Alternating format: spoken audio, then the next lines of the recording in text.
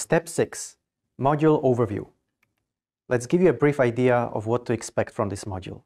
In the first lessons, we will look at quantum mechanics for quantum communication.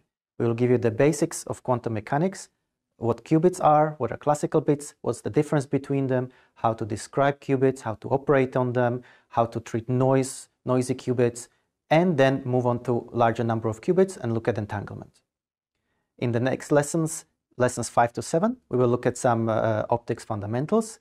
We will particularly talk about how light is made, how classical light is made, how laser light is made, and how single photon light is made.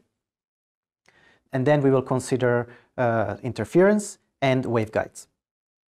In lessons 8 to 10, we will look at some quantum communication protocols, which form the backbone of most of quantum communication, such as teleportation, and few examples of QKD. In lessons 11 and 13, we will look at the basics of quantum repeaters. Here we will start to consider long-distance quantum communication, where repeaters are needed. And we will conclude this module by looking at quantum repeater systems.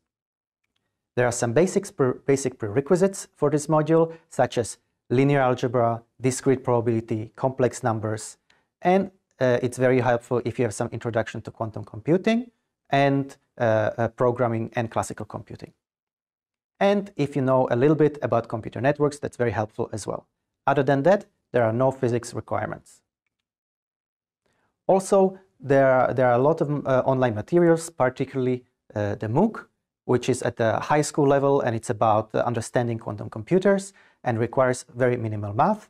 And on top of that, it's in English, Japanese, Thai, and Indonesian.